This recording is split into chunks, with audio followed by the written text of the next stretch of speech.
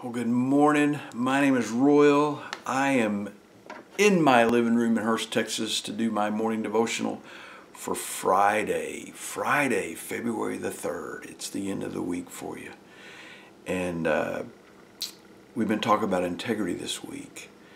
And today I want to talk about the way integrity removes the fears that you have. You know, yesterday we talked about the peace that comes from being forgiven and living in integrity. But today, 1 John 4:18, we're talking about the fears that go away because of God's love. When you're connected with God's love, as you're living this life of integrity, the fear goes away because it's based on trust. It's that ability to be able to lay back in God and know, you know, I'm going to let God take care of things. I'm going to do the things that He wants, and then I'm going to let Him take care of everything else. I know He knows what's best and wants what's best for me. So I want to start off with the Lord's Prayer to get our hearts ready to hear what God would tell us each individually. Because when we read Scripture and our hearts are ready, God tells us what He wants us to know through the Spirit, through that Scripture. So, Father God, our Father in heaven, may we keep your name holy today above every other name. May we serve you above everybody else.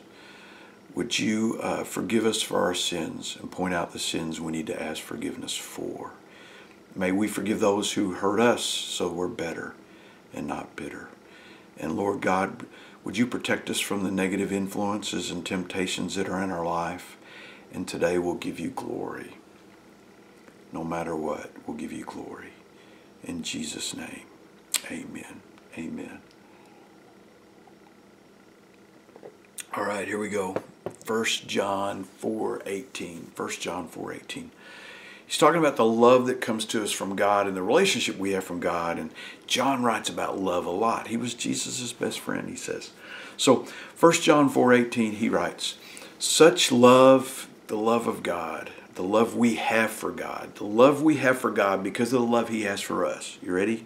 Make sure you heard that. The love we have for God, realizing the love He has for us. Such love has no fear, because perfect love expels all fear. I mean, think about the people you love, your children, your spouse, your mom or dad, somebody that you would run into a fire for. Dude, the fear goes away. When you have that kind of love and that kind of intense love, the fear goes away. So, such love has no fear because perfect love expels all fear. If we're afraid, it is for fear of punishment. And this shows that we have not fully experienced God's perfect love. So if we understand and we've accepted, and the Scripture tells us that if you believe in God and you believe in Jesus, you confess and believe that with your heart and mind, and you commit to living for Him, then you're changed, you're reborn at that point. And that's when you start feeling the full effect of God's love and forgiveness in your life, because you're now a child of God. When you have that, the fear of being who you need to be, the fear that makes you be a hypocrite, will go away, and you will be a person of integrity. So that's just so important. It's understanding that love. And with all that, we go back and look at this week's devotionals. And I think this is a perfect ending for this week's topic. So here's the prayer. Here's the prayer for today. And this prayer and the Scripture are in the description of the video. Dear Heavenly Father, you are love.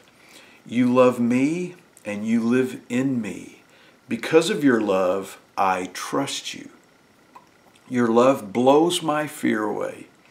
The more time I spend following and worshiping you, the more at peace and content I am. Thank you, Jesus. Jesus makes all that happen. His loving sacrifice for us is what makes all that happen. I hope this was encouraging. I hope this whole week was encouraging to you. I'd love to read your replies and comments, and I'll reply. And if you live in the Mid-Cities area of Dallas-Fort Worth and you do not have a church home, I am pastor of Life Connection Church in North Euless. We have a 9:15 and 11 o'clock service on Sunday. I'd love to have you. I dress better than this. I take a shower before I come and teach on Sunday morning.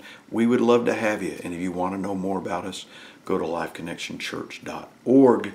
I hope to see you Sunday or see you back here on Monday. The good Lord will, and the creek don't rise.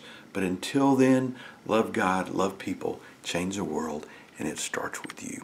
Thank you, and God bless.